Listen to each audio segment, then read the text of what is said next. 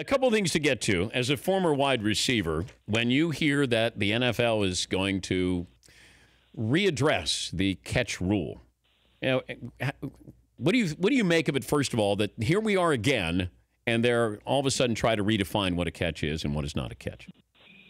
You know, there's all these memes going around, and the first meme I think of is the guy standing up at an awards show and just clapping vigorously, and that's me. It's applauding the league for trying to correct something.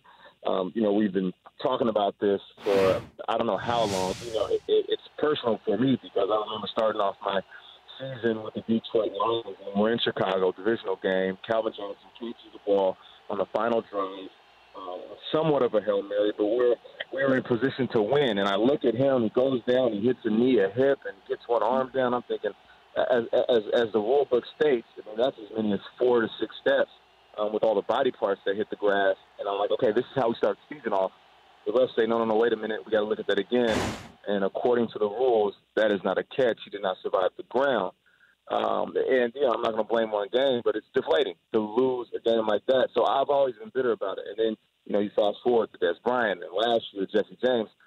I mean, there's too many situations where we're penalizing guys for trying to make a great play. And that's not what this league is about. This league is about seeing a highlight and then knowing that highlight is going to make my top 5, top 10 over the weekend. Not, oh, man, that was a great play.